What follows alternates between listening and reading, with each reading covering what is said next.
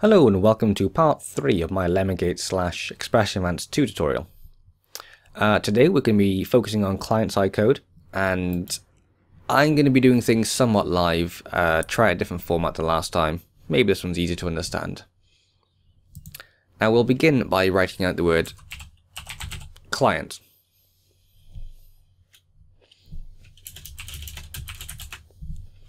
The reason I'm going to be doing this is, of course, we're running it client-side. Now, if we're going to be drawing on a screen, for example, we're going to be using something that's called an event. Now, before we go straight into writing screen events, I'll have to talk you through how an event works first. The way an event works is in the background, there's things that are always going on. You know, people might be writing text, you might be pressing buttons, whatever. Whenever anything like that happens, they trigger what's known as an event. Now, you can hook straight into that using this chip. For example, that. Now, although it might look a little complicated, it really isn't. Let's break it down line by line and see what's going on. Here, we've said we're going to use the event player chat. Now, you might be wondering, where did I find the word player chat from? If we click the user manual, we can bring up the examples, the syntaxes, and all that. But if you go to your browser, get rid of anything in your search bar, press enter, and you'll look something like this. If you click these, they minimize everything. So as you can see all the methods, functions, and all that. If we go to events, scroll down, sort it by availability, and we can see all the kinds of events that happen here. Now we're going to be using the player chat event, so we'll look for that. As you can see, it says shared. What this means is the server and the client can both use this exact event. The next part says it's going to return a string. We're not going to worry about that just for now. All we're really focused on is the actual event itself.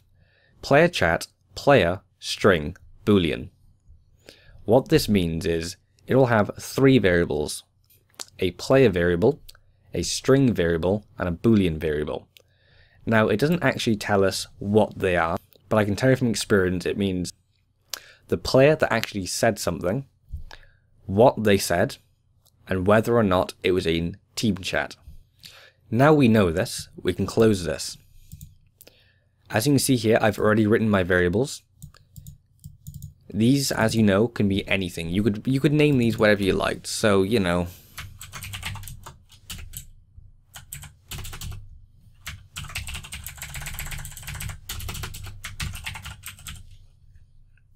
that would still work completely fine. But just for ease of use, so we know what our variables mean, it's usually very good to name your variables something useful, something that reflects what it actually holds. Now, our first variable, as we know, holds a player information.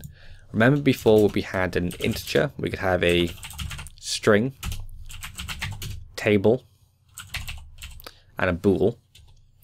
Well, there's also many other kinds of variables. In this case, we're going to be using a player variable.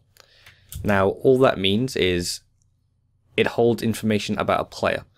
Just like an integer would hold mathematical information, or a string might hold text information, player variables hold player information. So for our first variable, we're going to call it ply, because that's short for player. It's easy to write it over and over and over again if you need to, instead of writing the whole name player or anything bigger. The second variable we have is going to be holding the actual text of what they said, the actual message. So MSG is an easy shorthand way of saying message or string.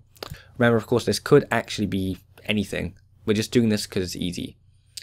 Now, the last one is whether or not it was said in team chat. Generally not really needed, but might as well have it there. Team. Now, how do we know that actually works? What's a good way to represent how all of our variables work and what they actually hold? Well, just like the last tool, we can use the print function as a nice way to debug our code.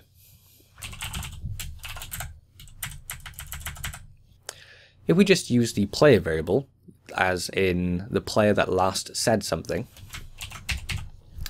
we won't just get the player's name. Because it's a player variable, it's technically an entity, and well, as you'll see, you'll get more information than you realize.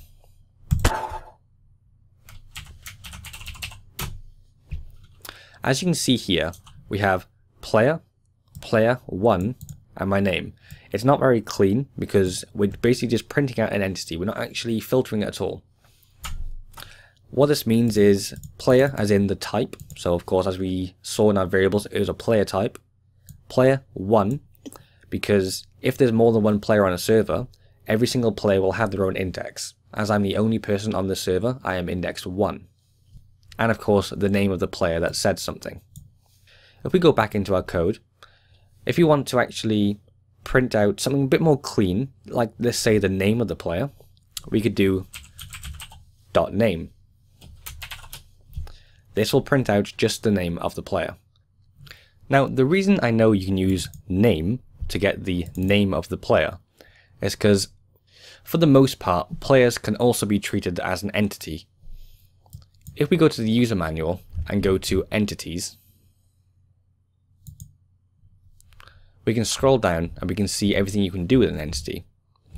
If we go to methods, sort by name, and scroll down, we can see entity.name, and it's shared, so the client can access this and so can the server. If, for example, we want to get the position of the player, we can also scroll down to pos, and as you can see, it's shared, so again, both people can use it. But if you want to do something that can actually affect the prop, for example, setting its position or setting its color, then you're going to have to actually ask the server to do that for you. As you can see here, set color, for example, is server side. So that means my client can't set the color of a prop. But for now, we're only going to use the name method. If I click validate, click X, and paste down my chip,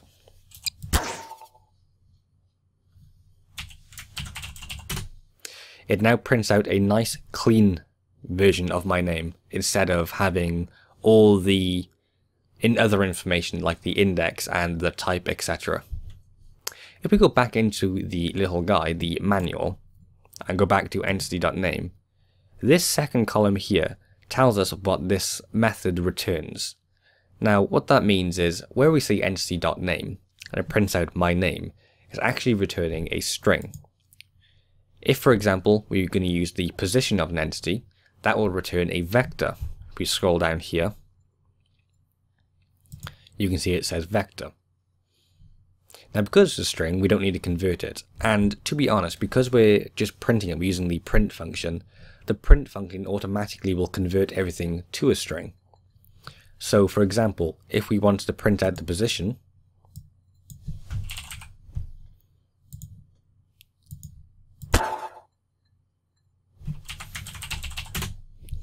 it actually shows us the type, which is a vector, all the brackets and all the commas, because it's just simply converting it to a string.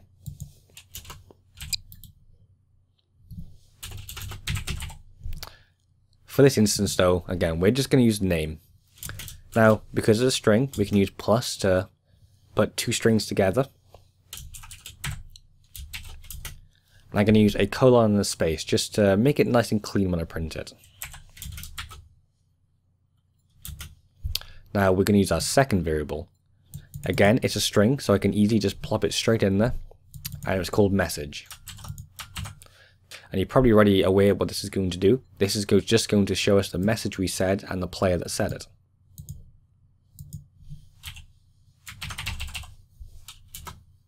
It'd help if I pasted the chip down first. There we go. It printed out my name, colon, space, and what I said. Again, my name, colon, and a space, and what was said. Now let's say you want to make a bit of code that only activates when you say something. That's pretty easy to do. We'd use the same event, same variables. All we'll do is add a few if statements.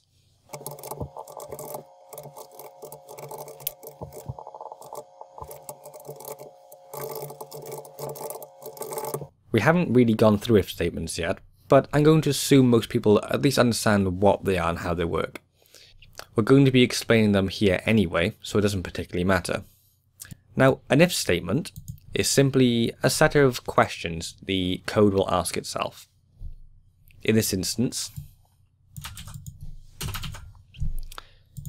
if the string message equals, and the reason we use two equals is that's your equivalent of asking the question, does this equal something else? If it equals the string of exclamation mark chip. The reason we use two equal signs is one equal sign means you're setting a value, two equal signs means you're going to be asking a question, asking does this variable equals this variable. Now in this case we're not using a second variable, we're using a string, but the same rules apply. So, does our message equals the words chip? Exclamation mark chip. Don't know. If it does, do what's between these two curly braces. Else, if it doesn't equal that, do what's between these curly braces. So you'll see you'll see how it works now.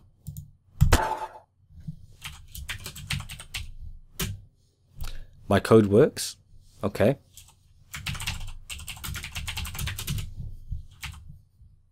So, I wrote the word exclamation mark chip and I got this phrase. I wrote this phrase and got this. Reason being is because message did equal chip, so it wrote my code works. And of course, if I write anything else, do this. Now the problem with this is that anybody on the server could write the word chip. We want it so if only we say something, then run code. Because I'm not on the server, I can't show you what would happen if somebody else writes it, but you'll get the idea. So we've asked if exclamation mark chip is what was last said. Great. Now we need to ask who also said it.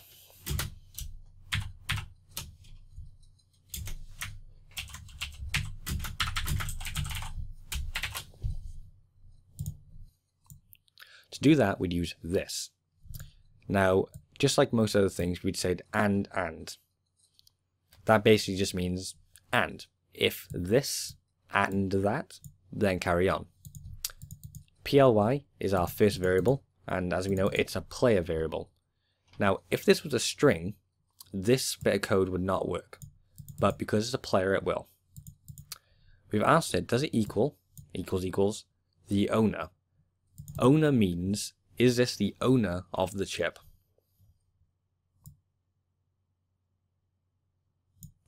If we go to our user manual and go to browser and type in the function we want, we can see that it's shared. Again, we're allowed to use it, and it returns a player. Now because it returns a player, we're allowed to directly compare it to this variable, because it's a player. Now if the string that was last said, and the player that said it, equals the owner of this chip, then do this bit of code. Right, if we paste down our code, and if we write the words chip, which as you can see here, I didn't, so I had to take out a few minutes to figure out what was going on. I completely forgot that's what we were doing.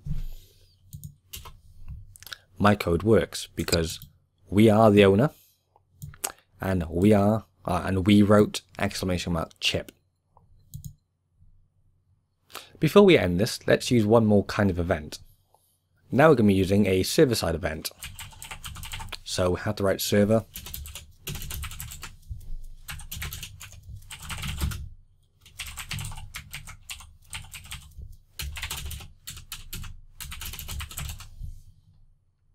And player spray returns just the player. Not the position, nothing else, just a player. Okay. So we could write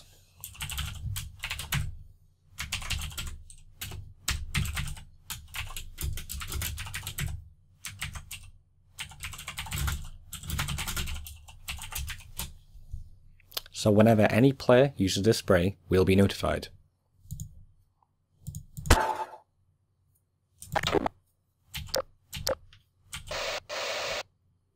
Now I don't know why you can't see my spray, but as you can see, it came up there. Now we forgot to put the space in, so we can quickly add that.